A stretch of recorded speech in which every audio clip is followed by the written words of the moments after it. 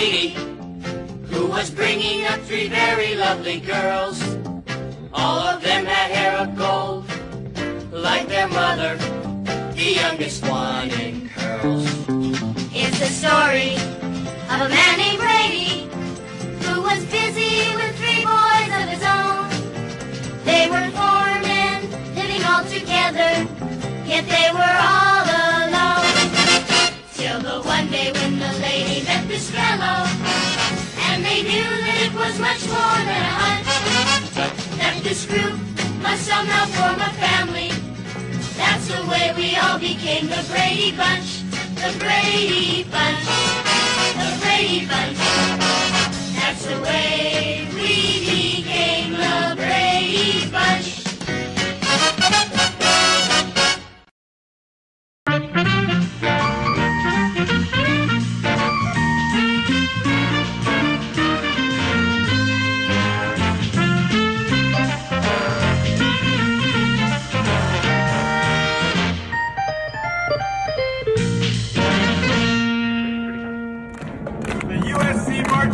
Just for you guys.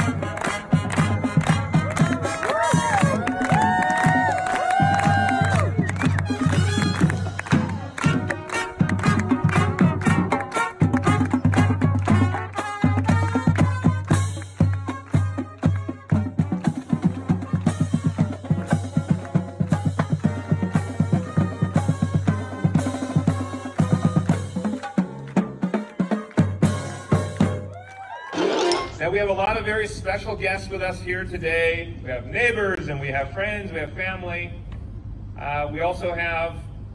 We've actually had people from all over the world stopping on this street every day taking pictures during this whole process. It's been absolutely amazing. And by the way, to all the Bradys, we're going to get to showing you guys the rest of the rooms inside that you haven't seen yet. But first, I would like to introduce the Director of the Mayor's Office of Film and Television Production. Please welcome Mr. Kevin James.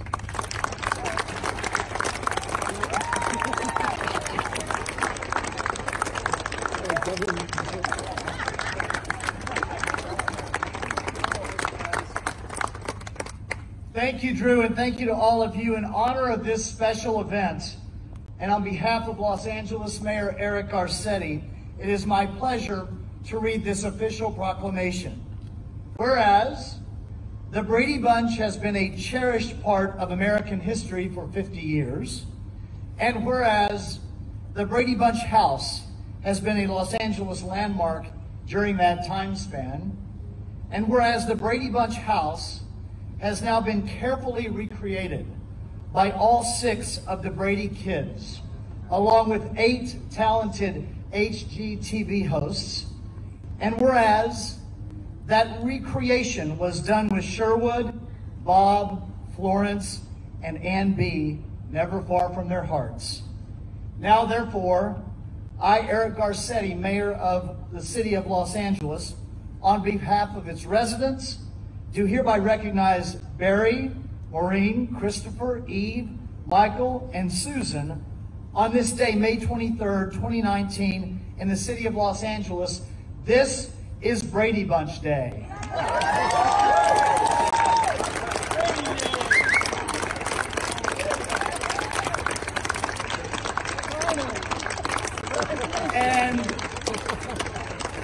And in recognition of this very special event, today this street has been renamed in honor of the street the Brady Bunch lived on. Today this street is known as Clinton Way.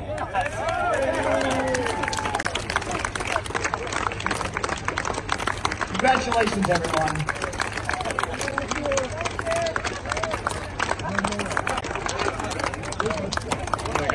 Thank you so much, Kevin. I feel like it is time that we officially christened this amazing piece of American cultural history. I think it's time we let the Bradys cut the ribbon. What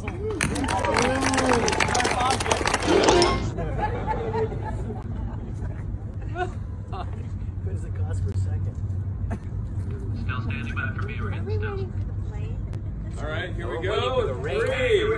3, 2, 1.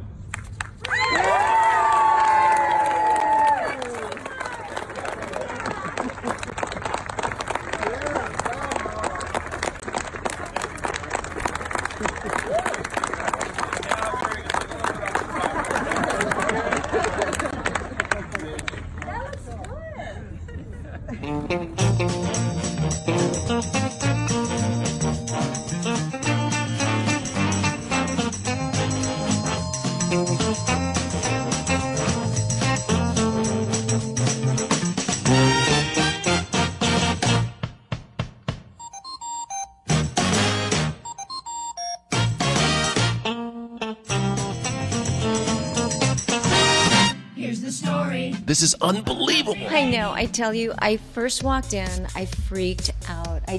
I immediately felt like I was back on stage 5 at Paramount, and I was really on our set. It's perfect. This is what the entryway and living room looked like just 6 months ago. Here's during construction, and this is the big reveal after. Tell us a secret about what you remember shooting here in this living room set. One thing that maybe we didn't see on TV. I remember magic tricks up here. And now, abracadabra. So this is from the original set. This one is original. Like, you know, some of it has been recreated, like this sofa, because they couldn't find that fabric. I just remember running up and down the stairs that didn't go anywhere, that are real now. And the bedrooms they go somewhere. The bedrooms are on the second floor. Our bedrooms on the set were right outside that door. One of the things that I will never forget is those kisses from Davy Jones. Me neither. I'll never forget. I was so jealous. Right, we had a thing going on at the time, but I mean, Desi and Davy and Marion Ross came through that door as a doctor, and Joe Namath, right? I mean, we had amazing people on our show. We want to see you back together on TV again. Could there be like a special, or could there be beyond the HGTV reveal? I was going to say, well, this is it for now. This is for now. For now. And we could film it here and live here. Yeah, well, you know. And drive that old car from 1972. We could do the talk show here and freak out our guests, and they'd be unable to speak. Wouldn't that be good? Yeah, because when you first walk in, you freak out. To make this iconic house complete, it took no fewer than 6 TV siblings and twin HGTV stars. This is the most complex, the largest residential renovation we have ever done. Yeah. And there was one very important detail that was added for the first time. On the Brady show, they never showed a toilet because it was taboo to show a toilet on the show. So for the first time ever, the Bradys have toilets.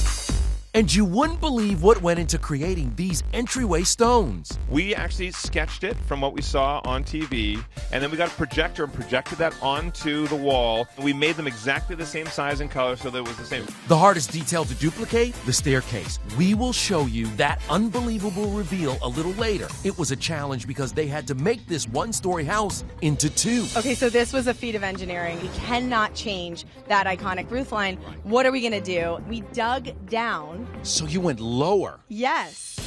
So when you walk in the door, you actually step down into the family room, and that was able to give us that staircase. We had to have the staircase. E.T. was there for the very start of this renovation journey. Yes, even before HGTV got involved. We got an exclusive tour when the house was first put on the market last July. The home was listed at $1.8 million. HGTV swooped it up for a cool $3.5 million. Is it true that this house is the second most photographed house After next to the White House? House. Really?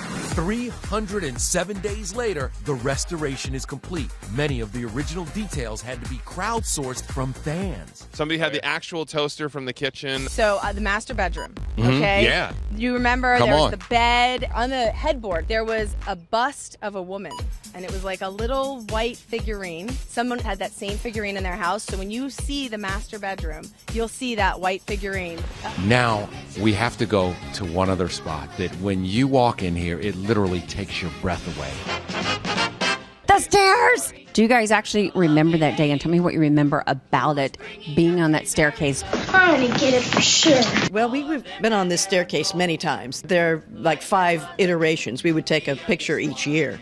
So it was always the iconic thing we did. Well, the new staircase looks just like that groovy 70s one that was the focal point of the Brady's living room. Let's go again! One of the biggest problems we had with 9 people in the cast was how do you stage them so that you can see everybody's faces? And the staircase answered the question. But in the real live house, there was no long staircase. It actually was a smaller split-level version right next to the front door.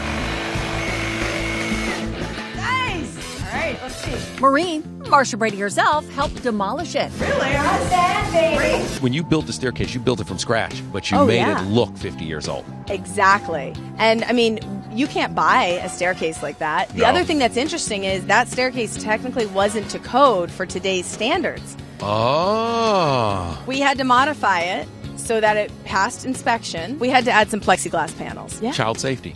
Until then, it's a secret. Can you go anywhere now without people saying, hey Greg, hey Marshall, hey Jan, hey Peter? I feel like we have friends everywhere we go. Yeah, that's true. Yeah. People will pick up the conversation mid-sentence like, so, how's it going? Yeah, You know? like they've known you forever. Forever.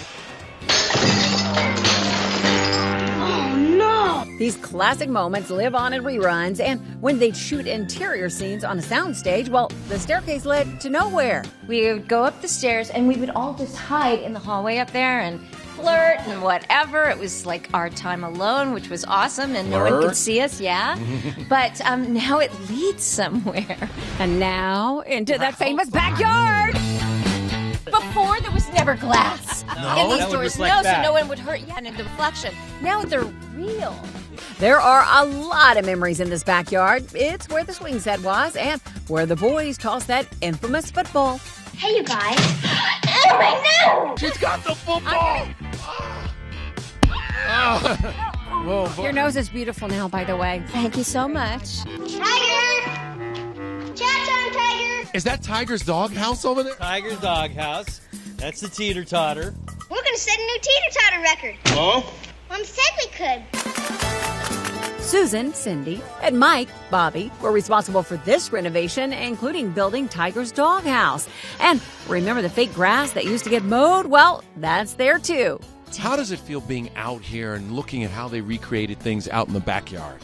Well, it makes me want to go in Tiger's doghouse or get on the teeter-totter or do a potato sack race. Go!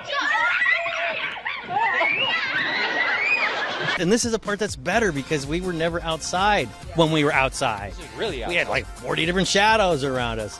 And now it's actually under the sky, you know, and we had to compromise the backyard quite a bit because the footprint of this is all new. Hi, I'm Maureen McCormick, And Barry Williams. and we are standing in front of the Brady Bunch house. I think coming into the living room with the staircase, that was powerful to see that staircase there that we crossed back and forth in front of, or climbed up the stairs, or came down the stairs.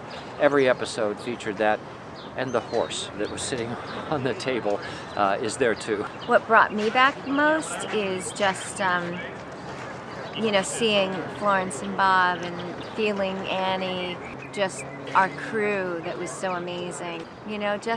I guess the love for all the people that were a part of the show. I've never been to this house before. I didn't know that it was right here in the San Fernando Valley, which is near where I grew up.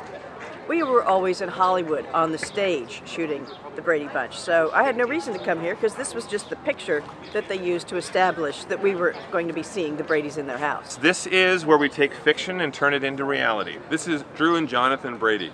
Yeah, we're the newest kids. We looked at a lot of pictures and videos. We didn't have original plans from the set to know how things were laid out. So we had to think of perspective, what it looked like, how it would be. The cast, they were all able to give us little tidbits that helped us piece that puzzle together to make sure we got it authentic. It was nice to see the Brady kids in there. Of course, we don't have Florence or Bob. We didn't have Mom and Dad. We didn't have Alice as a part of the show because they passed on. It's nice to know when we did the reveal and we showed the Brady kids, they said the first thing they thought of is what they would think of it. And they pictured them sitting in the chairs or pictured Alice coming in from the kitchen. And that's pretty special to know that's the first thing that comes to mind. You could see some emotions coming up in the Brady kids just thinking about this is taking them back 50 years. I didn't expect the level of detail they went to, which was extreme.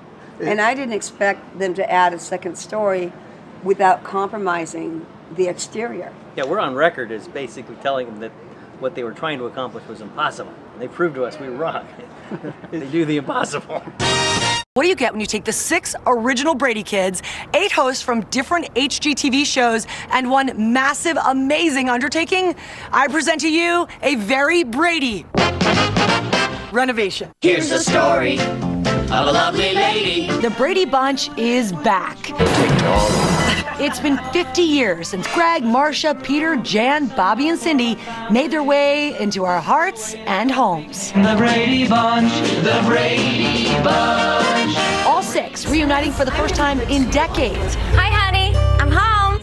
Rolling up their sleeves to help renovate their TV home. HGTV bought the house for $3.5 million in 2018, then enlisted 8 of its hosts, including me, for a transformation 1, 2, 3 that is nothing short of priceless. I'm very handy, okay? Working alongside HGTV's Jasmine Roth and Barry Williams, we were in charge of Greg's groovy attic. If anyone finds you up here, I'm in big, big trouble. And Eve Plum, Hi, Alice. who played Jan Brady, helped me recreate Alice's bedroom. Why was it important for us to get Alice's room right? Alice was sort of a selfless character in the show.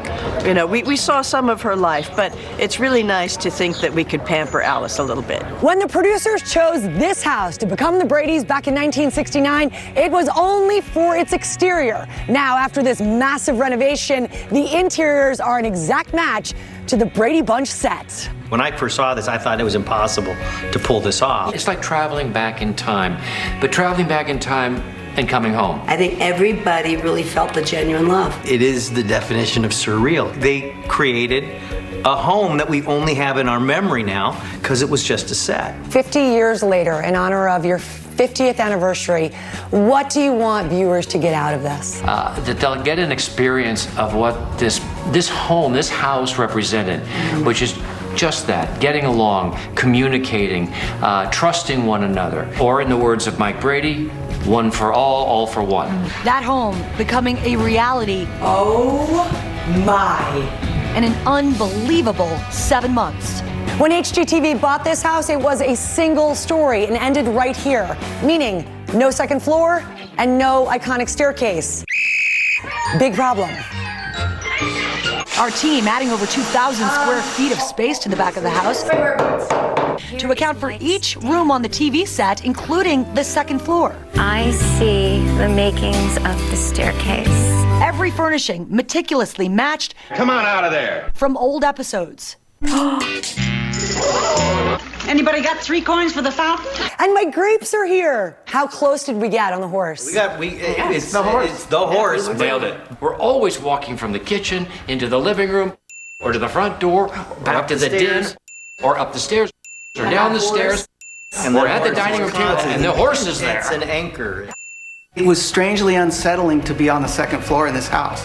Yeah. Because our bedrooms were actually right outside that door. It was on the ground floor of the set. Stage. Even outsourcing through fans to find rare items like this stuffed animal giraffe seen on almost every episode in the girls' bedroom. The house will bring back memories of classic Brady scenes like this.